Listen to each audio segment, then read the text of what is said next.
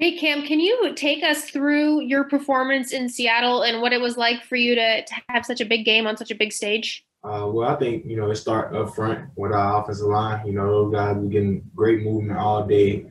And that was a clear reflection of the run game. It doesn't go without those guys.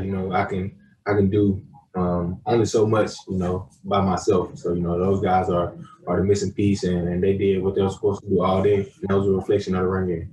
And then what's it like knowing that you're going to go to Lambeau Field to play a playoff game? Has that ever been something you thought of as a kid? Definitely is.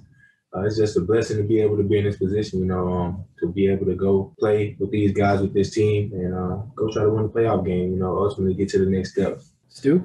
Just what did it mean to you to not only have the performance that you did, like Lindsay kind of mentioned, but also just to be in the franchise record books? I think I believe the record was you're the first rookie to have over 100 rushing yards in a playoff game. Just does the significance of that mean anything to you at all? Definitely, can't do nothing but thank God. Like I said, thank God for the opportunity for allowing me to go out and do that. And, ultimately try to do it again, this upcoming week. You can't get comfortable, stack days on top of stack weeks on top of each other, not days. Maria? When we talk about fast starts and how important that is, you were able to keep the energy up through the whole game in Seattle, especially when it got a little chaotic with the quarterbacks. How did you do that?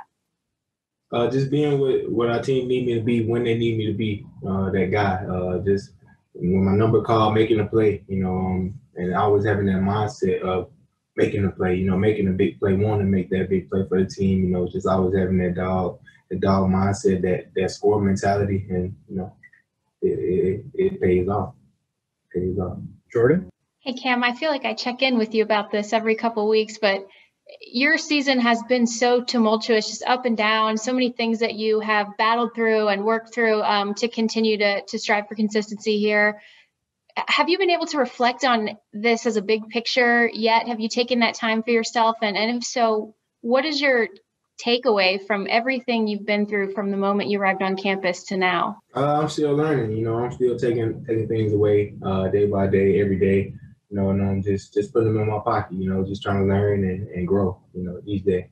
Could you ever have imagined as many ups and downs in a first season, and then, the highs are so high and the lows have been really painful for you at times?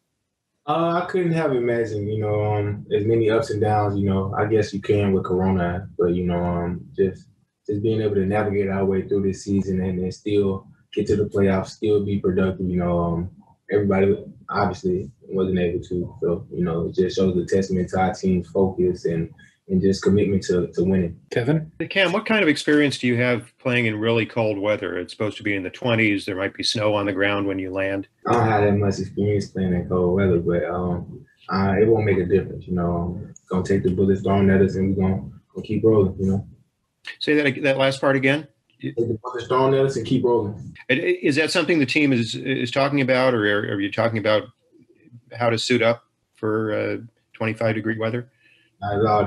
That's something that can mess with your mental if you let it. We just want to play football.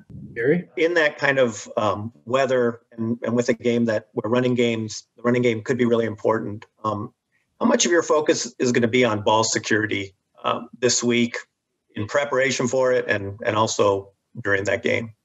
That's always the focus. We focus on that every week. Ball security is the number one priority. That's the team's livelihood, and we want to take care of it. Is there anything that you can do, I don't know, to emphasize it even more, or to make sure that you don't, have any fumbles? Just do what I always do. Don't overthink it. Don't let the cold get in my head and make me think it's harder to hold the ball because it's not.